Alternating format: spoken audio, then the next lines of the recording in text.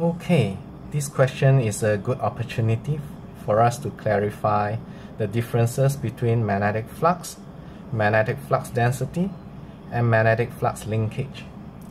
Let's start with magnetic flux.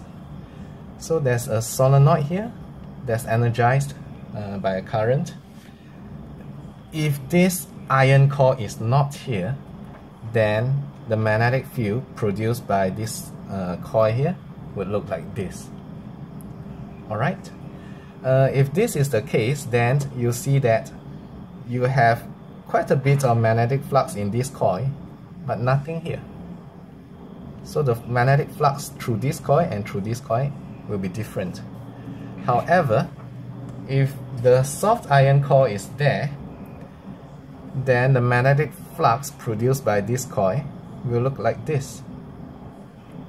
Because iron has a very much higher magnetic permeability compared to air, so the flux will all tend to flow within the iron.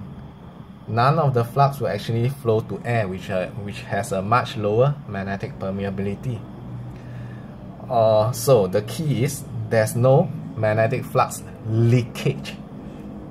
None of the flux produced by this guy leak outside the iron core.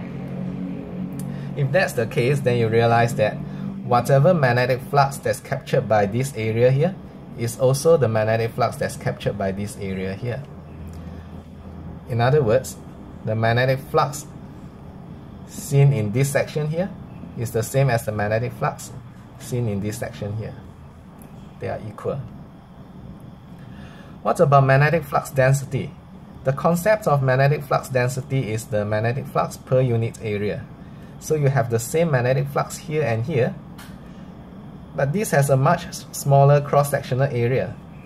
In fact, you can see from this diagram that the magnetic flux density is much higher here. The lines are so much more closely packed compared to here.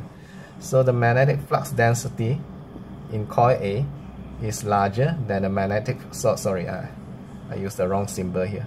So the magnetic flux density in this region here is higher than the magnetic flux density in this region here.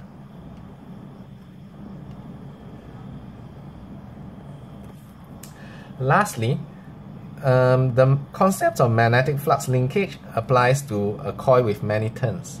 So the magnetic flux linkage is equals to the number of turns in a coil times the magnetic flux. So again, the magnetic flux for both coils is the same, but because this guy has more turns than this guy, so the magnetic flux linkage of this coil is going to be larger than the magnetic flux linkage of this coil. Let me just write it down.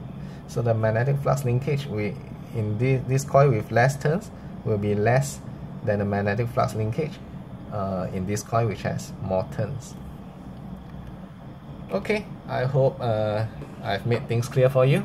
That's all. Ta-ta, bye-bye.